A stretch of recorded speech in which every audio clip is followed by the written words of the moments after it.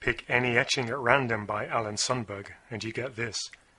a great mastery of the technical aspects of the medium, and an imagination that is alert to the creative possibilities for line, tone, and mass that this most traditional and esoteric of forms can offer. Whether the line is drawn in a ground, or incised with an engraving tool, or scratched in with a dry point, the artist's hand seems to go on a journey around the picture space,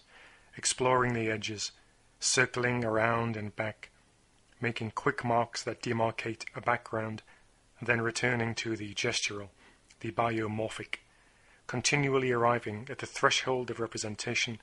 without entirely closing the door to the freedom bestowed by abstraction. I've spoken about Picasso and Rembrandt before, and I see echoes of Cubist drawing and even the first Cubist etchings in these images too. But ultimately, it's not Picasso whose words come to my mind, but a phrase from Matisse when describing his own project. Sundberg, like Matisse, seems intent on a reasoned and feeling expression of his sense of his own individuality